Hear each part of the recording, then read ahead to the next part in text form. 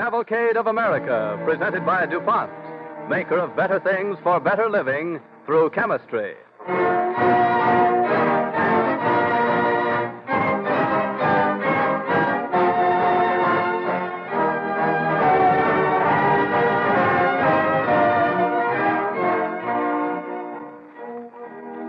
Tonight, the Cavalcade of America comes to you on a different day and to many of you at a different time.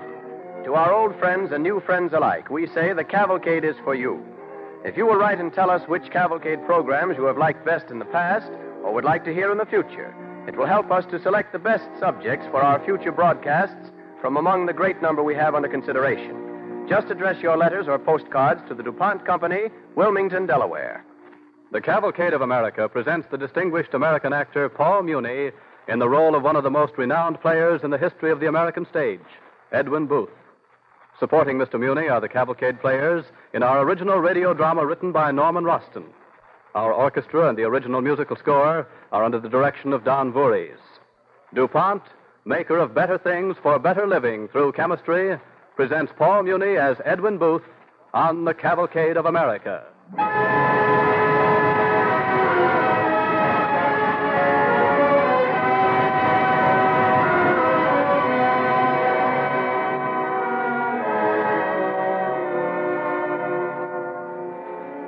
A winter's night in the year 1873. It is 3 o'clock in the morning. Outside Edwin Booth's theater in New York City, the storm is still raging. Inside, in the hushed gloom of the deserted playhouse where Edwin Booth made his home, a figure appears with a lantern upon the empty stage, then crosses into the wings and on through a heavily beamed door. Mr. Booth. Mr. Booth, wake up. What? Who is it? It is Gary, sir. You told me to wake you at 3 o'clock. Oh, yes. Yes.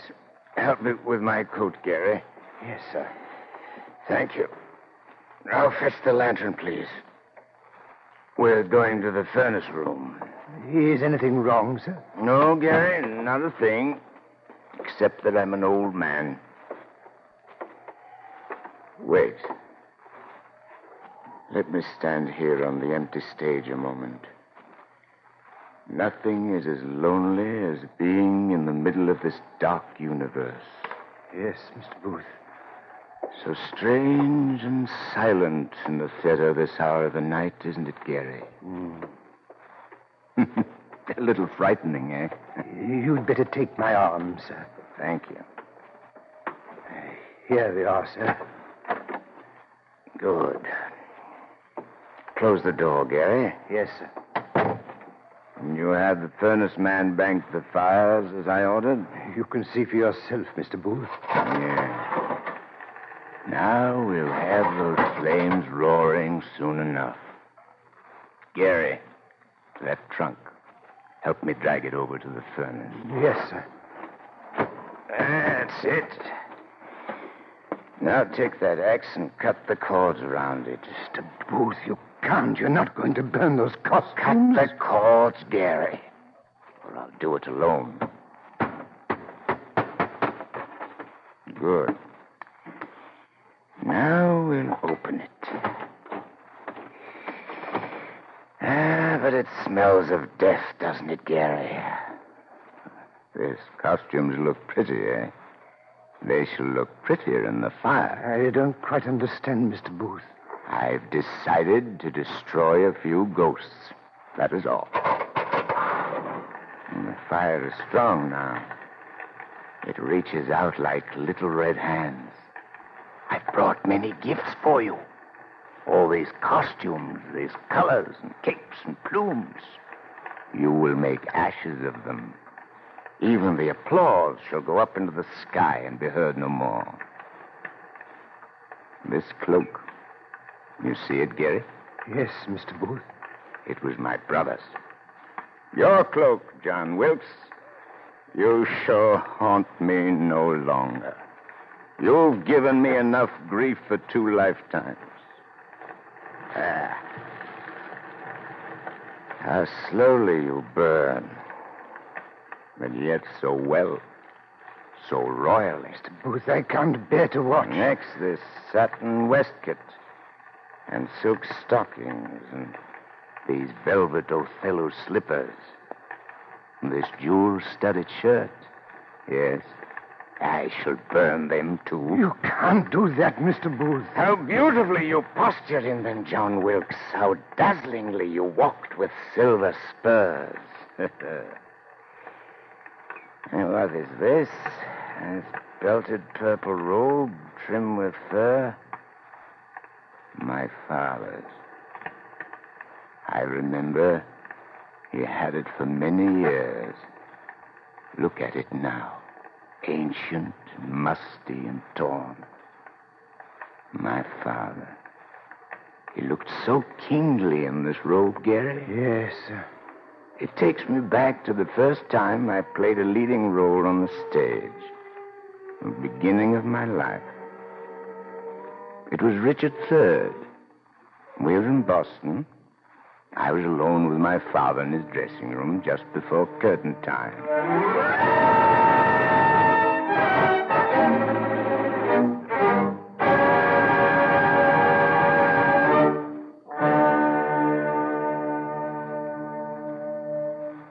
Well, Edwin, how does your father look tonight? Handsome, huh? Very much like a king, Father. I am that. Every inch King Richard III. Junius Brutus Booth is always ready. Set him upon a stage and call out the name of the play, and you shall have it. Aye, scene by scene. My conscience hath 1,000 several voices. Several tongues, Father. It's impolite of you to be correcting your father, Edwin. I'm a genius, lad. There can't be more than one in any family. You see these spurs? A mark of genius. My father wore them before me. They'll never be worn by another. Sir, if I could but try to earn them. Curtain ready to go up, Mr. Booth? You must be bright at the prompt book, my boy. That's your role. Father, why is it always the prompt book? And when shall I stop throwing lines to others? When I hold the prompt book, Father, and the curtain rises, I become wondrously alive. There's a feeling of flying in my heart. My eyes open up on a kind of heaven. 'Tis the true feeling, lad. We shall drink to it. Aye, to your dreaming. No, Father, not after what happened in Hartford and last week in Providence. You're too great a man for that. Silence! Can't expect me to storm my way through 5 bloody acts of Shakespeare without one drink for each act, can you?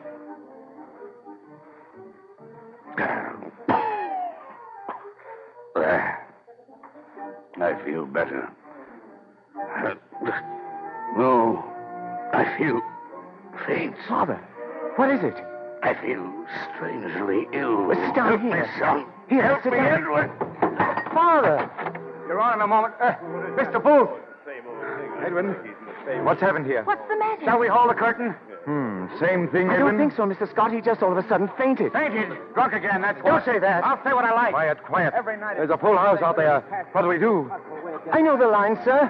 Let me go on. I played Richard like all the kings in history. I'll play it with my head, my heart, my very blood. All right, Edwin. Get into the costume. I'll make the announcement. The rest of you, come with me to your places in the wings. Tell Edwin to be ready to go on as soon as I finish. I'll be brief enough.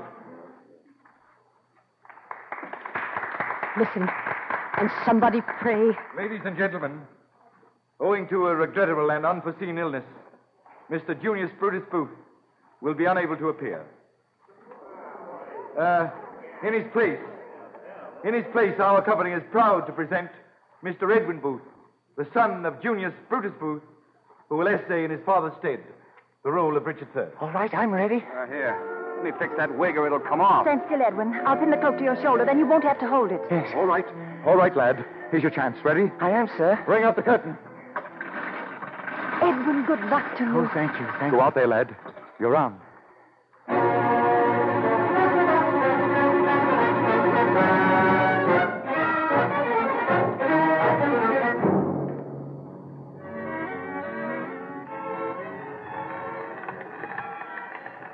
I shall never forget that night, Gary.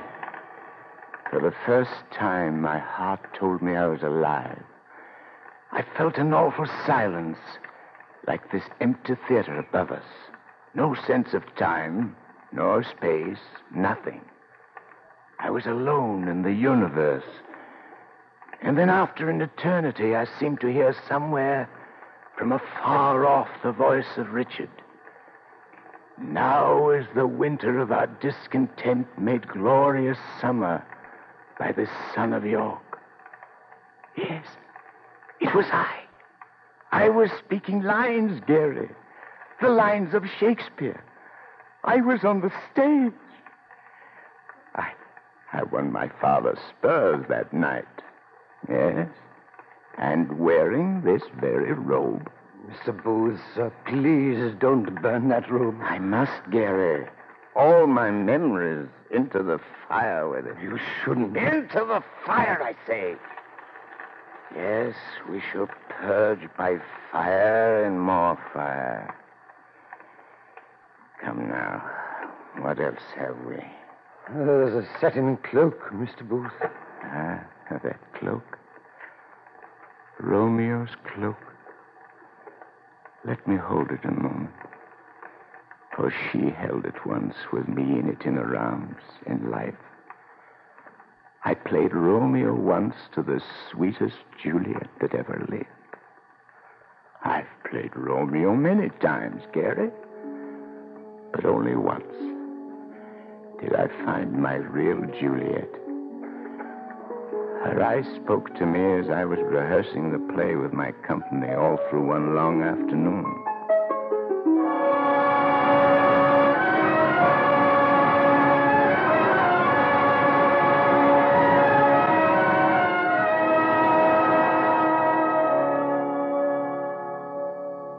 That will be all. I believe we've had enough rehearsal for today. Oh, Miss Devlin, Yes. Would you stay? You want to scold me after school, is that it? No, not at all. You read very well. Oh, someday shall I play opposite you then? Am I that appealing a Romeo? Oh, yes. Oh, well, that is, we do read well together. Now, if you put the question to me, am I that appealing a Juliet? I should not know how to answer. Am I that appealing a Juliet, Yes, sir? well, that is, we do read well together. Mary, there's so much I should like to say. Yes. But I don't know my cues here. There are no cues but those of the heart. And they're found in no prompt book.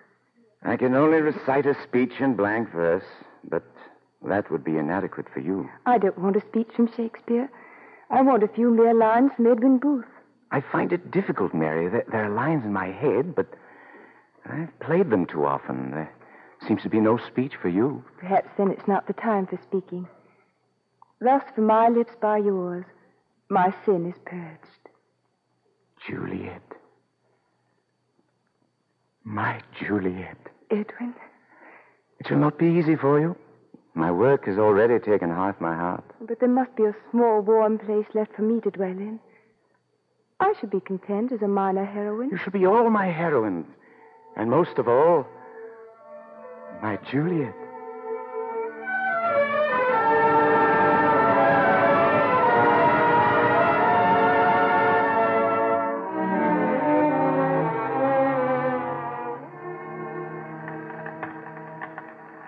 But, Gary, it wasn't that the way it is in the play.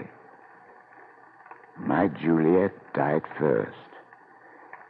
Had I been the true Romeo, I should have been at her side, as it was written. But no. My role was Hamlet.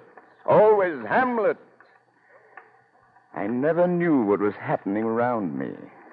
Life always passed me before I could touch it. And it was that way with my own wife. I never understood what there was for me to do. I never acted, but that it was too late for action.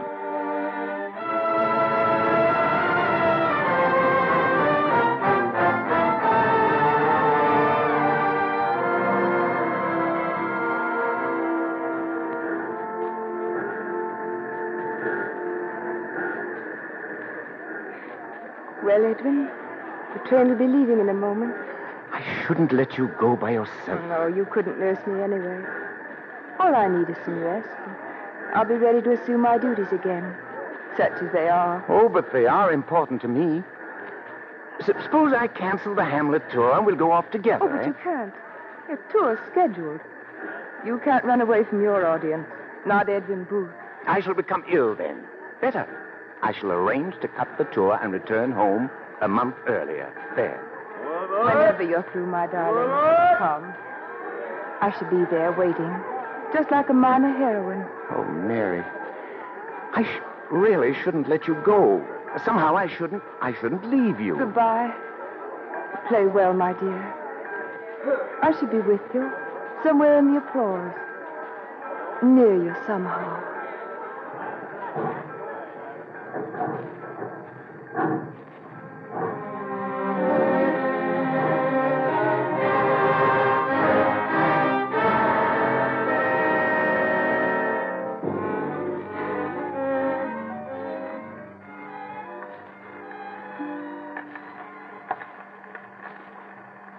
She left me that way. And I didn't know she was going off to die. And while I strutted the stage like a fool, she was like Patience on the monument, smiling at grief. I never saw her alive again. She died, and then they told me. I was even late for her death, Gary. I was late for all my cues, Gary. All my cues. Now, hand me that book there. Oh, no, Mr. Booth, no. All your notices are in this book. Thousands of clippings. It's your history, sir, the record of your art. My art, Gary. My art. Was it me? Was it Edwin Booth? Or had I become the part I played and was the applause not for me, but for Hamlet? And was it really for Hamlet? No, it was for himself that each person wept and wondered. I made them each a Hamlet to suffer and die and be born again. That is the art of the player, Gary. And it is too real for even this fire to consume. I shouldn't have let you, sir. I shouldn't have let you do it. Enough of this talk, Gary. What else have we there in the trunk? Those sandals. The cursed sandals of my brother John Wilkes. There was the weight that pulled me down. There was the curse that blotted out my sun, my moon, and stars forever. God have mercy on your soul, John, for I have none. Caesar was the play. I was Brutus, and you were Antony, John Wilkes. That night when evil darkened my sky like a great cloud.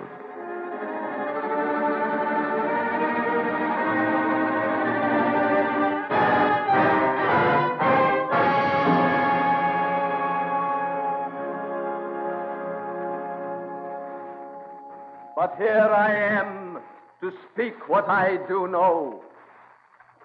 You all did love him once, not without cause.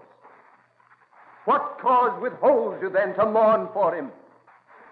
Judgment, thou art fled to brutish beasts, and men have lost their reason. Now, wait a minute. Listen, everyone. Now, listen to me. Southern blood is the rich red blood of the pioneers. It's drenching this soil now. John Wilkes, you fool, have you lost your mind? Blood is being spilled by that abolition ape, Abraham Lincoln. Drive him from the White House, I say. Everybody. The day of judgment is at hand, I tell you. Abraham Lincoln is a traitor. Stop it! You're a madman. I won't have any speeches but those of the text. Do you hear me? I have a speech to make, and by heaven, I'll make it. By heavens, you won't. The President of the United States will not be desecrated in this house. Bring down the curtain. What? Why'd you stop me? I didn't yet, but I shall now. With my hands, I'll tear your lying tongue from your mouth. You... Stop! Somebody! Here, both of you. Mr. Booth. My hands weren't held now, brother. I teach you in blood. Never mind the brother. I am a patriot, sir. Stop your babbling, you fool! You're a madman, not a fool. Get out of this company. Good. Good. I have other things to do, not with words, but by deeds. We shall hear about the name Booth very soon.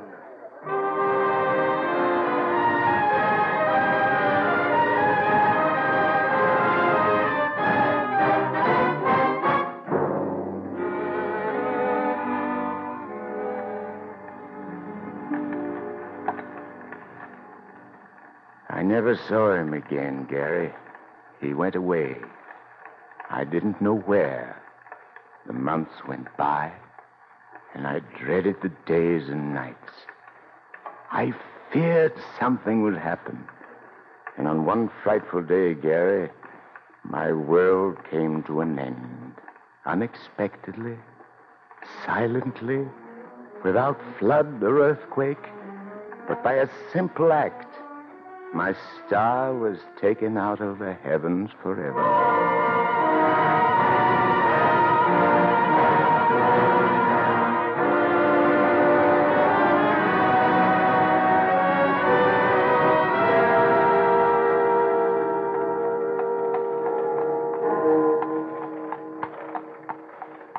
What do the bells ring for today, Patrick? 'Tis Holy Week, sir. A special week for the bells, it is. Oh, yes. That the theater ahead? So it is, Mr. Booth. And with that crowd in front of it, you'd think it was a place for drinking. It's a place for worship. But the worshippers have a way of changing their gods. Right you are, Mr. Booth. I must remember to tell the old lady that. Here we are. Whoa there. Call for me at 5:30, will you, Patrick? 5:30 it is, sir. Good afternoon, gentlemen. Good afternoon to you all. Come on down from that carriage, you. We mean you, Booth. What? What does this mean? We'll show you. With a rope. But I don't understand. Gentlemen, Sergeant. Down with it, Booth. Pull him down. Get him down. let me through, please. Wait a minute, mister. Not so fast there. We'd like a few words with you. Excuse me. Let me through, if you please. Don't let him get away. Hold him, hold him. What's going on, Stanley? Mr. Booth, we've had to cancel this afternoon's performance. Cancel? Oh, that's impossible. Is anyone ill? Well, what's happening? Well, the point is, it's all very sudden. Haven't you heard? What's happened? Speak, man. Those bells, sir. Haven't you heard? The president, Mr. Lincoln, is dead. Tell me, Stanley, there's more. He was shot and killed by John Wilkes Booth. Mr. Booth. What are they waiting for? I will speak to them. You can't. That crowd is wild. They've mistaken me for someone else. I'll explain it to them. I'm Edwin Booth. Edwin Booth. Don't they understand? Better not leave by the stage door, Mr. Booth. Go out by the front of the house. I'll go with you, sir. No, Stanley. I'll go myself. I must go myself. I must face this alone.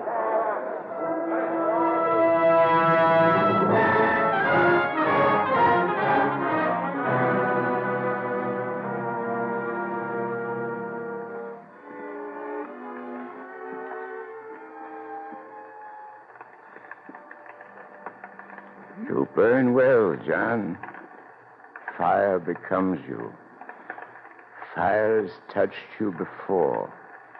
Was it not a barn they set fire to? Your hiding place? Before they shot you down? These little hands of fire give you your last applause and take you out of my life forever, John Wilkes. You are beautiful in ashes. Well, come, Gary. We're finished now. Close the door of the furnace.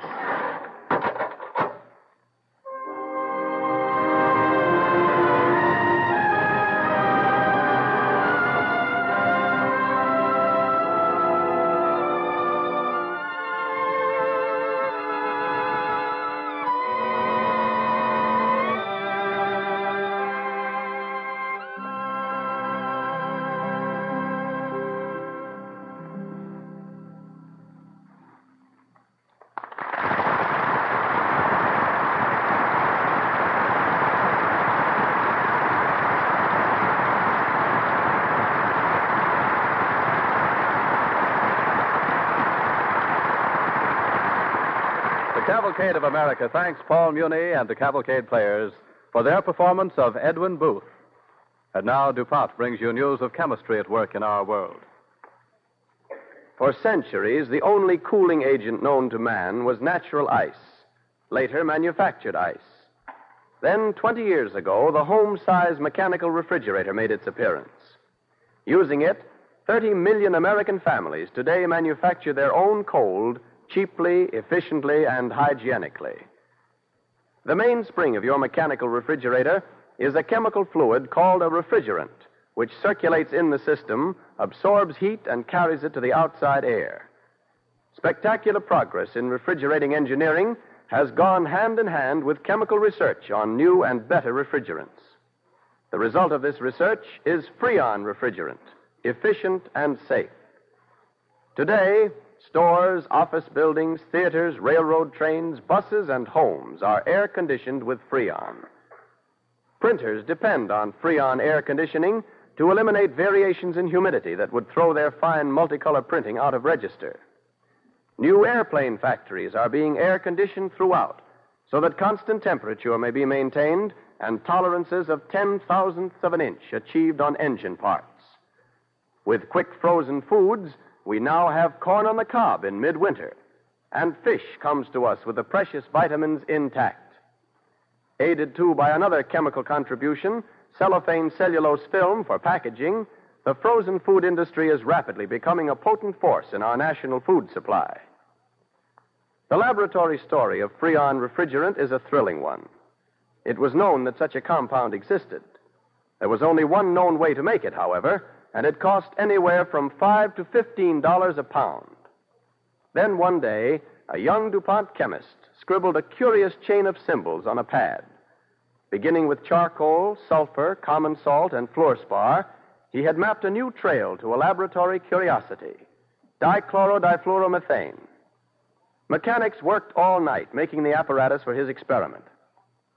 In the morning, it was ready. The first day, no results. The second day, down from a slim steel tube fell 22 drops of Freon. Just 22 precious drops. Today, those 22 drops have become millions of pounds a year, and the price has been reduced to less than 1/10 of its original cost. And Freon Safe Refrigerant has been added to DuPont's diversified list of better things for better living through chemistry. Next week, the Cavalcade of America presents an original radio drama by one of America's most distinguished playwrights, Maxwell Anderson. It's a story of John Keats and America. We hope you'll join us on Cavalcade at the same time next week. On the Cavalcade of America, your announcer is Clayton Collier, sending best wishes from DuPont.